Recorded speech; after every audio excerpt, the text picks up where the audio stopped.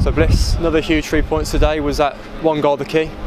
Yeah, it was. You know, it was a tight game with in tricky conditions, but we had what it took to edge the result. And credit to the boys and everyone involved, because these are the games that win your league. So we're very happy with how it's come about.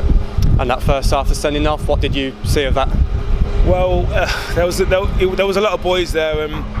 To be fair, he's made contact with Whitey. I don't know how it's all happened, but letter of the law, you've got to be sent off for it. So we'll have to have a look at it and see what's happened. But I think the rest made the right decision in the time he's had to. And when you go in half time with them 10 men down to 10 men, is it a bit of a different team talk from the gaffer there? Yeah, that's the gaffer. I'm not sure, but I mean, with us it was, you know, we've got in at a good stage to, you know, press on and try and impose ourselves in the game a bit more. We knew that we'd had more freedom to express ourselves and, you know, pressure them. So hopefully, well, in the end, it paid dividends. And then it's a great delivery from Carts for your goal. You flicked it in 10th of the season. You must be delighted with that as well.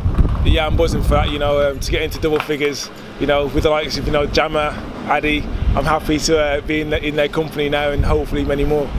Plenty of competition between the strikers as well. Always competition between the strikers. You know, if they're not scoring, I'm scoring. Vice versa. We're happy for them, but you know, deep down we want to be scoring as well. But all the boys happy for me, and I'm happy for the boys to get the 3 points. Maybe not Jammer behind the camera. And after Saturday's defeat, was it the key to bounce back? And now you've got another chance on Saturday to make it back-to-back home wins.